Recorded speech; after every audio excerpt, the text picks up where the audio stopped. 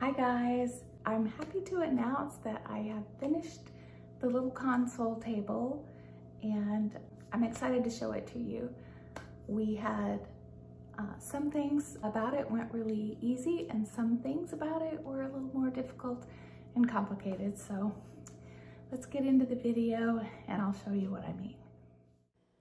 It was pretty easy to sand. The finish came off pretty easily, but as I was sanding, I was having a hard time getting that dark spot, kind of water spot off. So I mixed up some bleach and water and I just brushed it on and left it sit out in the sun for a while.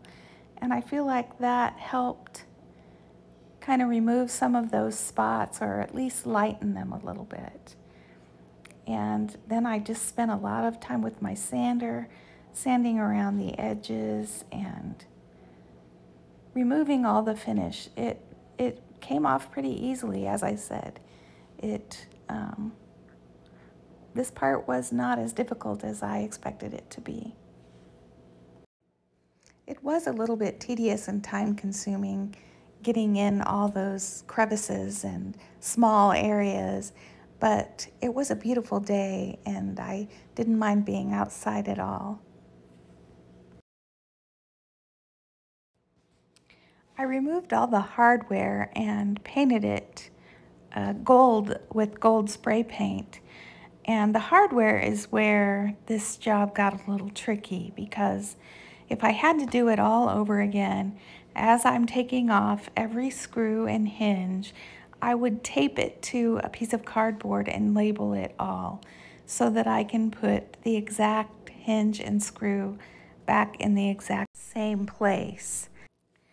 Because when I started to put the doors back onto the unit, I had a very difficult time getting everything to fit.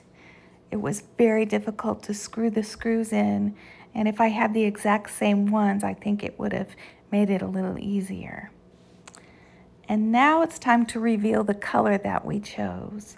We went to Lowe's and we looked at swatches and we bought this little $5 sample of paint in this light green color. And when I started painting it on the doors, I really liked the color it was. And I think that it's creamy and it's light, and I think it has everything that appealed to me with the white, except it's just not so stark and it's got a little bit of color in it. It almost looks like a gray. It's a very muted green color. So I was really happy with it, and I think that you're gonna like the way the finished product looks.